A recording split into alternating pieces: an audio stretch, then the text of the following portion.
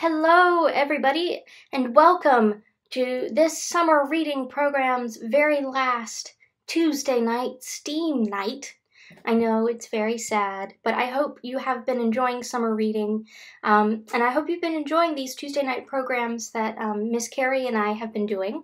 For those of you who don't know me, my name is Miss Kate. I am the teen librarian at the Wilson County Public Library, and I'm really glad that you are joining us this evening. So, we've been learning a lot about animals and the science behind animals and learning different crafts all over the summer. So, this week's STEAM program, should you choose to accept it, your mission, it's called the Create-ture, so C-R-E-A-T-E like create and U-R-E like creature, but Create-ture, STEAM challenge.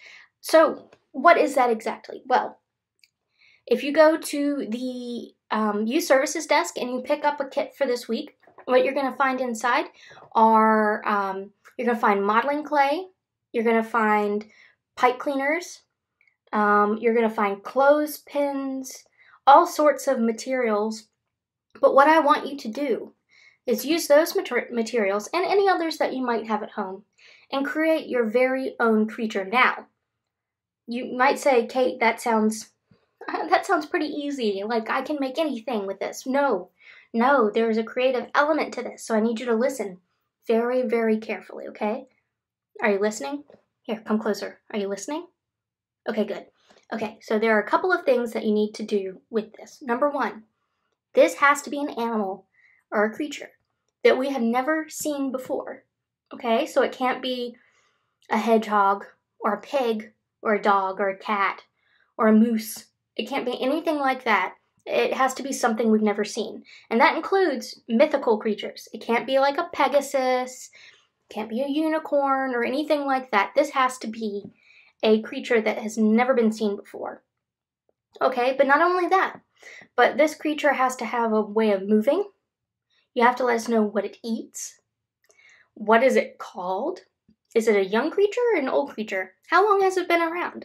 What are its defense mechanisms? Does it have any predators? Where does it live? Is it a reptile, an amphibian, a mammal, a fish? You know, what is this? So that's the thing. So you can create this, but you have to let us know what it is and all those kind of things like, you know, what it eats, what's its source of energy, things like that. So, I don't know, you think you can do it? Oh, and no Pokemon.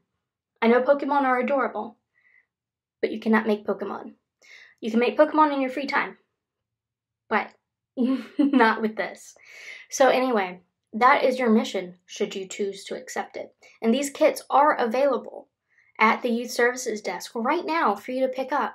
And when you do create this, post on our Facebook page, send us an email, let us know what you made, because we want to know all about it and we want to see your wonderful creations.